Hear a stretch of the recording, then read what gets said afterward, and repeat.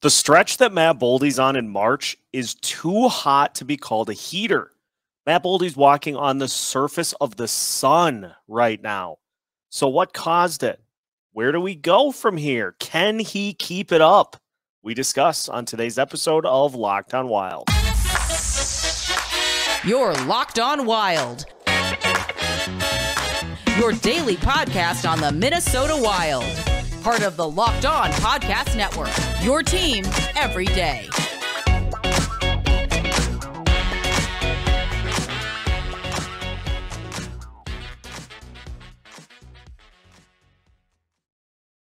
What's happening, everybody? Welcome to another episode of Locked on Wild, your daily Minnesota Wild podcast. Part of the Locked on Podcast Network, your team every day. Thank you, as always, for making Locked on Wild your first listen each and every day. Just a reminder, make sure you subscribe on YouTube and wherever you listen to your podcasts, absolutely free of charge. On today's episode of Locked on Wild, we talk about the seismic run that Matt Boldy is on, absolutely dominating the month of March. We'll look historically at where this stretch stands up amongst the all-time Wild greats and how it has transformed the Minnesota Wild so far this season. My name is Seth Topal, your daily Minnesota Wild insider, and there's really no other way to put it. Matt Boldy is on a sensational run for the Minnesota Wild right now. Take a look at this. 9 games ago, and this according to Michael Russo, 9 games ago, Matt Boldy had 17 goals in 65 games. That was a 21-goal pace. Now he's up to 28. And so the month of March has, in no short terms, been an absolute heater, an eliter, you might say, for Matt Boldy. He's got 12 goals in the month of March. That is tops in the NHL, tied with Clayton Keller in that span. He's got 17 points in those 12 games. And more importantly, the Minnesota Wild have found a way to weather the loss of Kirill Kaprizov as they just continue to find ways to win games without their top player in action. I've got a bunch of tweets lined up that I just want to read through and just give you a sense of the historical run that Matt Boldy is on here in the month of March. So Boldy had a hat trick against the Seattle Kraken. Turns out he's had a few of those. Since the 2000-2001 season, only 5 NHL players have posted more hat tricks before turning 22 than Matt Boldy. That list includes Patrick Laine, who leads with 8. Marian Gaborik and Steven Stamkos tied for second with 5. Alex DeBrincat and Connor McDavid tied for 4th with 4. And Matt Boldy with 3. And 2 of those come in within the last 3 games. Some notes from Minnesota Wild PR. Matt Boldy led the Wild with his 3rd career 3-goal game and first natural hat trick to lead the Wild, to help the Wild maintain their lead ahead of the Avalanche. Boldy has now totaled 12 goals in March and became the 3rd Minnesota player with as many in a calendar month, joining Kirill Kaprizov, who did it last March, with 14 in 2022, and Eric Staal, who had 13 in February of 2018. Boldy joins Kaprizov on February 26th, 2023, as the 2nd Wild player this season to record a natural hat trick, marking the first time in franchise history that 2 skaters have achieved the feat in the same campaign. So, the month that Boldy is having right now has been done 2 other times in franchise history. Kirill did it last year, and then the only other time that that's happened is 2018. But there's more. Matt Boldy becoming the 4th U.S.-born player to record 3 hat tricks before the age of 22, joining Jimmy Carson with 7 and Alex DeBrincat and Jeremy Roenick with 4 apiece. I think the craziest part of this is how quickly it seemed like things flipped I mean, at 65 games into the season, Boldy was sitting at 17 goals. And we said on this show that I thought he was going to keep this run going and get to the 30 goal mark by the end of the season. I didn't think he'd get there by the end of the week. And he has become the no questioned number one option for this team and has helped turn this team into one that is able to score and is able to do so in very quick fashion. Kirill Kaprizov was 40% of the Wild's offense before he got hurt.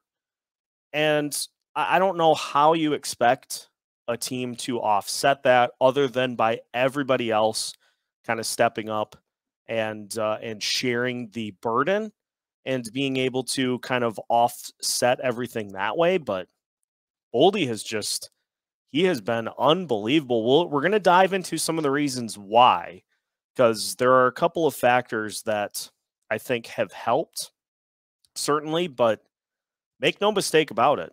This is a guy stepping up and climbing to the front of the line to help this team continue to find ways to win games without Kirill Kaprizov. 6-1-2 without Kirill in the lineup, and Matt Boldy has 11 goals in that 9-game span.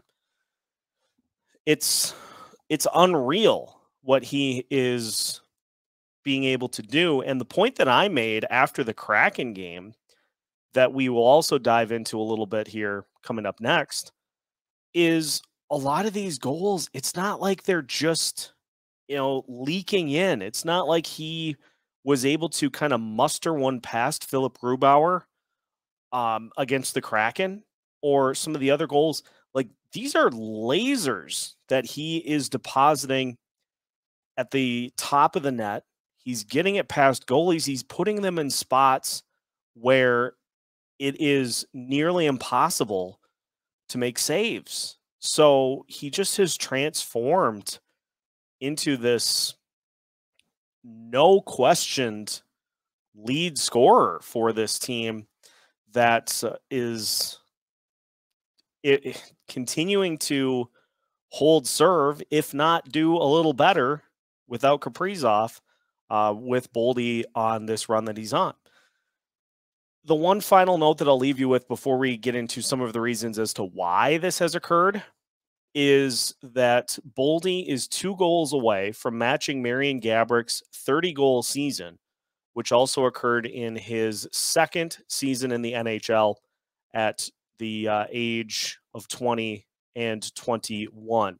Boldy also has a chance to match Gabourik's points during that season, and there are 8 games to play there. He needs 10 points.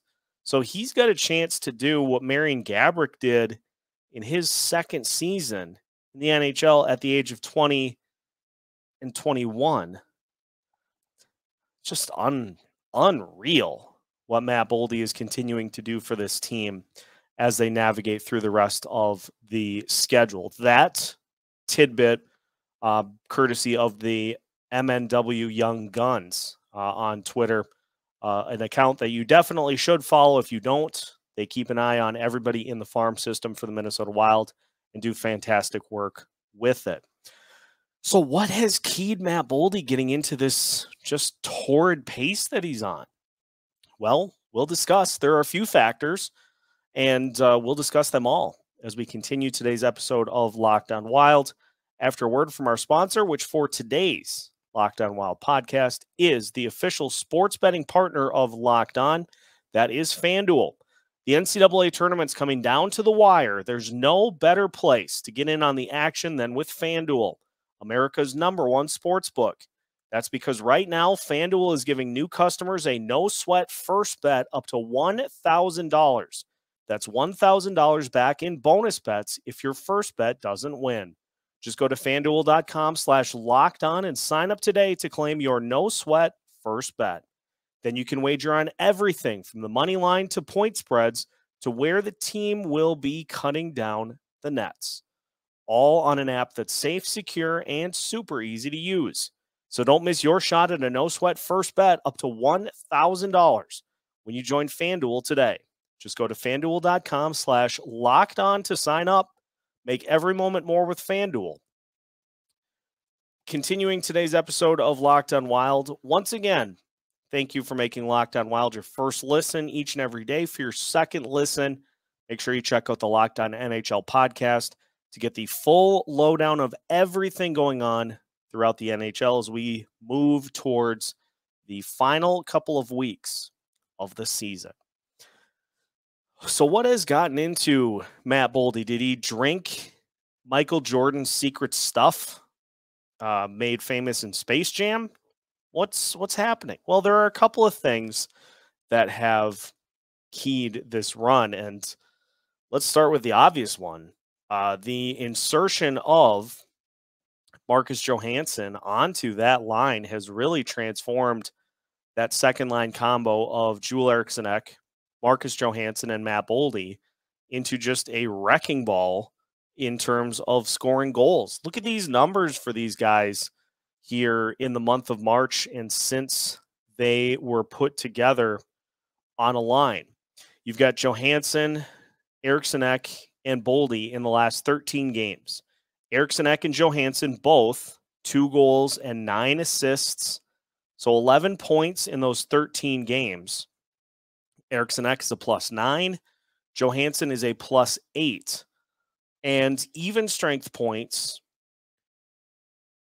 Johansson with 2 goals, 8 assists. Eriksson with 1 goal, 10 assists. So 3 goals, 18 assists for those 2 guys alone in the 13 games that they have been paired together. Matt Boldy in that same stretch, as mentioned, 12 goals, 5 assists, 17 points. He's a +12 in that span. He's got 11 even strength goals, 15 even strength points, plus a power play goal and a power play assist as well. Eriksson, and it's ironic here too, because Eriksson's shooting percentage is really not that great. He's at 4.4 during that span. But Marcus Johansson is he's also at 8. So those 2 guys, Johansson and Eriksson, have really been helping facilitate Matt Boldy on this stretch as the unquestioned go-to guy on that line. Those 2 are making plays to set him up and allow for him to be the one taking the shots and scoring the goals. And so the first part of the equation for what has keyed Matt Boldy's success is that he is the unquestioned shooter on that line. And he has teammates that have helped move the puck around and get him into spots to be able to do just that. Now, that's just one piece of the puzzle. This courtesy of the NHL Network. Boldy in February, he had 13 games with 0 goals, 42 shots, 23 slot shots. In March so far, 11 goals on 47 shots and 30 slot shots. Now, the numbers, they're not all that different in those areas. Still same number of shots, but the big difference is those shots that are coming from the slot. Matt Boldy he's getting closer to the net on these shots that he's taking, which tells you that he has developed the killer instinct that you want as somebody that is going to go to the net and is going to let it fly. Look at those goals that he scored against the Kraken the other night. He had the one on the power play where he got to in front of the net. Great feed by Marcus Johansson, but he's in a spot up close where he's able to really use the whole complement of the net and he just blisters one to the top left corner for the goal. Earlier in the season, it seemed like a lot of Matt Boldy's shots were coming from further out on the perimeter, and therefore less chance of being accurate. So let's say he shoots with that same trajectory earlier in the season. Chance it's going to miss the net high. And it's not only, some of those shots from high up. I mean, he's had some that he's been able to tuck in just underneath the arm of the goalie. But the main thing is that he is going in for the attack. He's going in for the kill from closer up, and therefore giving himself more room to work with, as opposed to trying to pepper the net from the perimeter, which we all love so much. He's just stepping up, and he is making plays himself. He's kind of taking things into his own hands, and therefore having way more success doing it here in the month of March. And the other part of the equation here is, as we talked about a little bit just now, that killer instinct.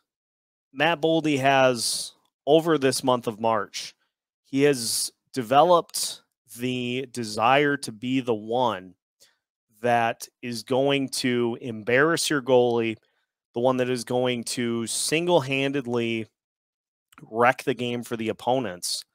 And so for a guy who earlier in the year was a little more on the tendency to pass type playmaker as opposed to being the one to take the shots, getting him to flip to, okay, I need to be the one shooting the puck. Getting him to flip to that gear as opposed to, well, let's see who else is out here. Because let's look at it on the power play. Without Kirill in the lineup, you've got Matt Zuccarello, more of a passing playmaker. You've got Marcus Johansson, more of a passing playmaker. You need somebody who's just going to let it rip. And so the guys that are just letting it rip at this point without Kirill in the lineup, Ryan Hartman, one of those, and Matt Boldy now as well. And so that killer instinct that he's developed of just being the one to take the shots, not being afraid to be the one to take the shots, and his teammates seeing all this success and saying, hey, we got to get the puck to Boldy so that he can go bury this one. It's a nice combo platter that has developed, that has turned Matt Boldy from a guy who was on pace to maybe score 21 goals this season to now a guy who should, barring something crazy happening the last 8 games of the season, he should hit the 30-goal plateau. It has been a very interesting transformation over these last 11 games, which leads you to, is it sustainable? Is this something that can continue, or is this Matt Boldy taking advantage of Kirill Kaprizov not being in the lineup and trying to be kind of the leader for now? We'll discuss that as we continue today's episode of Locked on Wild after this. Final segment of today's episode of Locked on Wild. Once again, thank you for making Locked on Wild your first listen each and every day. For your second listen, again, make sure you check out the Locked on NHL podcast to get the full lowdown on everything going on throughout the wide world of the NHL as we get towards the final few games of the season. Locked on NHL is available on all of your favorite podcast platforms. Is this going to continue, or is Kirill Kaprizov just going to hop right back in and take over as the de facto leader of this group? Is Matt Boldy going to go back to the way that he was before Kirill's injury? Well, here's the interesting part about this. If you look at Matt Boldy's game logs throughout the course of the season, so let's go back to October. Boldy still had 29 shots. He had 5 goals in the month of October. And so you look at that, shooting 17%. In the month of November, 30 shots, scored 4 goals. So shooting percentage dipped a little bit. In the month of December, 41 shots, but just 3 goals. So shooting percentage down to 7.3%. Then you have the month of January, 48 shots and 4 goals. So shooting percentage of 8% there. 42 shots in the month of February, 0 goals. And now 47 shots here in the month of March and 12 goals.